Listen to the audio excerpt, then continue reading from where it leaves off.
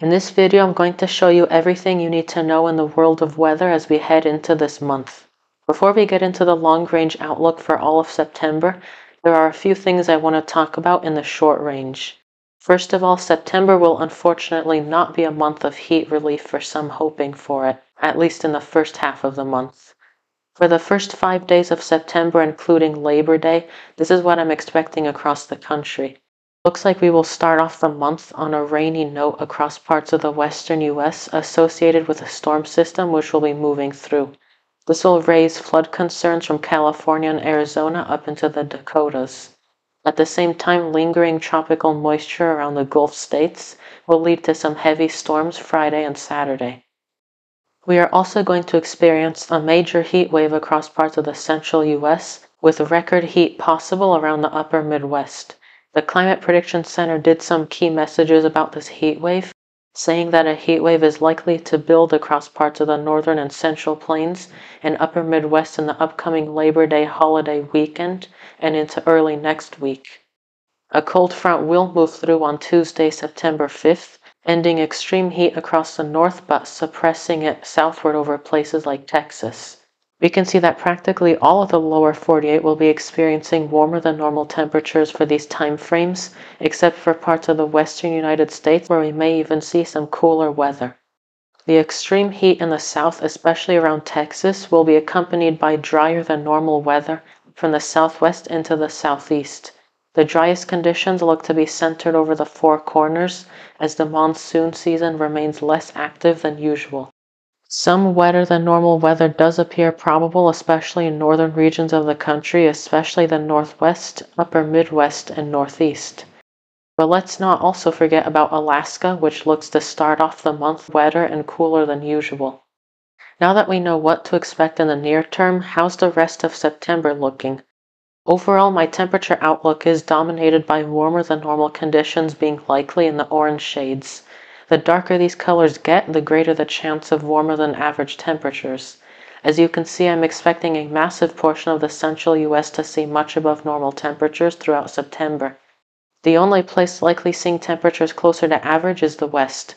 Some cooler than normal conditions are also possible around Washington and Oregon due to the potential for some low-pressure systems moving through. Alaska can also expect warmer weather across the northern, western, and southern parts of the state, with cooler weather looking to dominate the central and west-central regions. For my precipitation outlook, it does look overall drier than usual across the southwestern lower 48, but I still went with wetter conditions possible, mainly for the storm system moving through within the first few days of September. The only area where I think wetter than normal conditions are likely is across places like Washington State. August was an extremely dry month for the Northwest, which helped a lot of wildfires to erupt and spread. Thankfully, September may feature some increased precipitation. An area that will very likely see drier conditions is this large area across the central US. Widespread drier than normal weather is favored here, which correlates with some of the hottest conditions.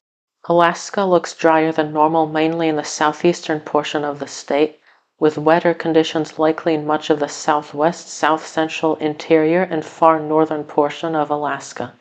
Looking at the drought outlook for September, we see widespread drought conditions in place. Persistent dry and hot weather through the summer, especially in July and August, and then continuing into September, has led to the development of drought across all these regions in the brown, with drought expected to develop in areas in yellow. Drought removal looks likely across parts of Florida, the Carolinas, Utah, Nevada, and Arizona. Besides the lower 48, Alaska won't have any drought issues. Unfortunately, as you can see, Hawaii will continue to experience drought conditions across the islands, with no significant improvement expected this month. This will continue to keep the wildfire threat elevated. Lastly, Puerto Rico will see drought improvements in that small little area northwestern portions of the island. Severe weather is still a risk we need to watch out for across portions of the country in September. While I do think severe storms won't often be the main headlines, here are the regions I'm watching. If you're in the green, I wouldn't be worried about severe storms. This includes parts of the southwest, northwest, and portions of the interior northeast and far northern portions of the upper Midwest. The yellow shade is where severe storms are possible, which includes parts of the western U.S. into the high plains and northeast. Severe storms are likely in the orange, which is where most of the severe weather ingredients will likely be most often. Lastly, the red shade is where I expect the highest concentration of severe weather events, which may even be contributed by the remnants of tropical systems. And speaking of tropical systems, there's something I'm watching. This will take us back to the short range. The National Hurricane Center page is extremely active on September 1st. We have Tropical Depression Gert, which somehow came back after disappearing. We have Hurricane Franklin, which seemingly never ends. Tropical Storm Jose, which has formed recently and which will soon be absorbed by Franklin. And of course, post-tropical cyclone Idalia, which should regenerate into a tropical storm. While there is a lot going on out there, what I really want you to focus on is this orange area in the main development region. All model guidance suggests that a tropical wave will emerge and enter this orange shade in the coming days. This system already has a high likelihood of becoming the next hurricane, possibly impacting the Caribbean and perhaps the US.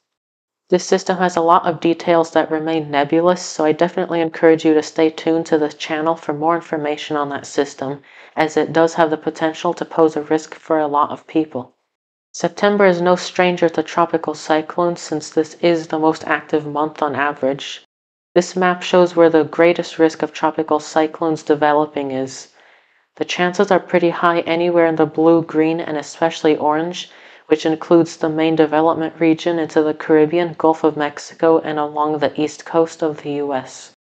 Before we move on to my overall forecast, I did want to briefly talk about the wildfire potential this month. This is the forecast issued by the NICC, or the National Interagency Coordination Center. Wildfire potential will be greater than normal in the red, covering the northwest, upper Midwest, Texas, and Louisiana. This is where the combination of hot and dry weather will be most favorable for significant wildfires. The only area that is experiencing a less than normal risk of wildfires is over parts of the Sierra Nevada mountains in California. With all this information that we've reviewed in mind, here's my overall September weather forecast. In the Northwest, I'm predicting slightly wetter and cooler conditions. Portions of California are in this gray shade, which is where pretty much average weather is expected. Much of the Southwest is in a green shade, which is where I expect some wet periods. Drier than normal weather is likely for much of September, but a few impulses of monsoonal moisture look possible. The interior Northwest, especially around Montana, look to have a near-average September with generally warm conditions likely. A massive area of the north central and midwestern U.S. is painted in red, meaning hotter conditions. I'm expecting some pretty hot weather across this region, especially for the first half of September. We may even see some temperature records broken as well.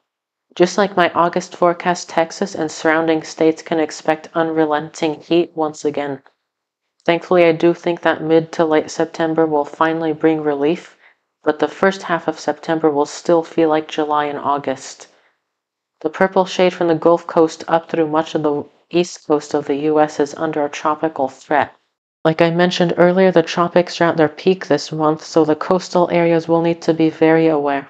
A darker purple shade is in place along the southeast coast, which is where I think the highest risk of tropical systems impacting the country is. The orange shade in the southeast U.S. represents continuing warmth, storms, and even the potential for tropical remnants to move through. Lastly, the northeast will see rounds of rain throughout the month, mainly in the form of passing cold fronts. That's all for my September weather forecast. If you enjoyed this analysis, please consider subscribing for more weather updates.